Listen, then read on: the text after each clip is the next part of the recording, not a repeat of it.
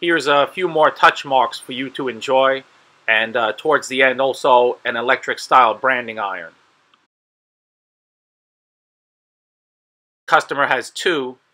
This one is a smaller size without the ring around it. I probably went a little bit too deep with this one.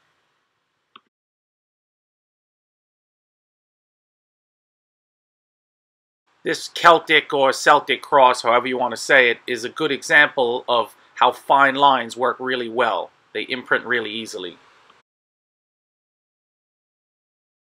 This Longhorn is really nice. Again, I probably imprinted it just a little bit too deep though.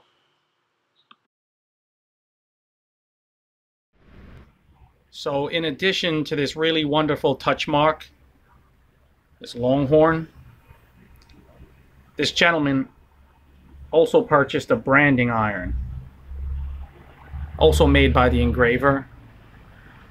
This is solid brass, and it's attached to a soldering type iron that plugs into 110. So I'm going to give that a go right now and try to burn it into a piece of wood and see the result. Okay, so this thing is pretty hot. You can feel the heat coming off of it. It's got an on-off switch.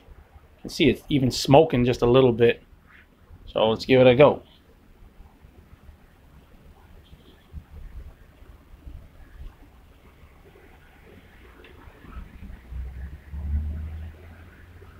I got ROT designs, but I don't have my Longhorn. You've got to actually, if it's not completely flat, you've got to rock it a bit. Also, I think I've had it on a little bit too long. He says start with about 10 minutes and then work down from that if it's too heavy, or up from that if it's too light. So let's try again, and I'll rock it a little bit.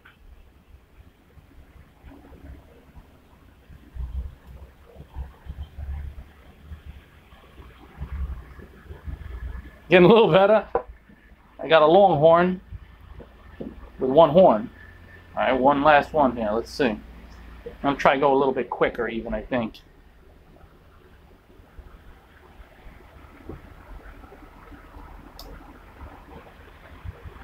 Wow, almost. Just missed the middle now. So you've really got to play around with this depending on what you're trying to burn this into, if it's leather or wood or whatever it might be. I'm going to shut it off.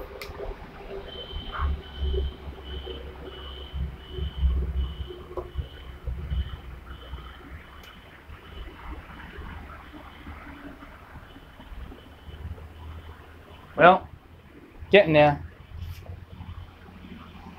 Getting there.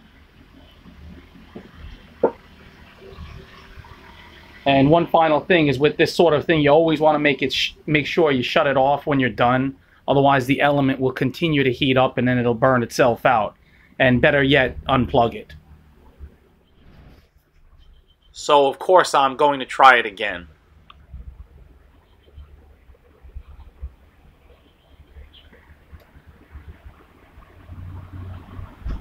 There we go.